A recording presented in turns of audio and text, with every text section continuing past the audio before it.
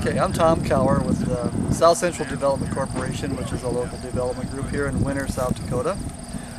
Some of the benefits of the Keystone pipeline coming through South Dakota.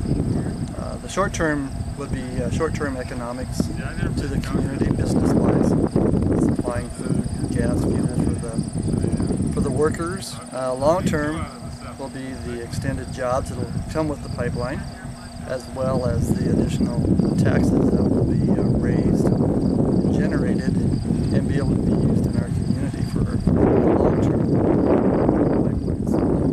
Lots and lots of benefits.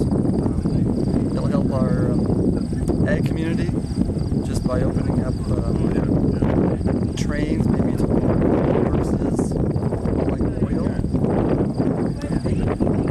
Just lots and lots of benefits. We're very supportive.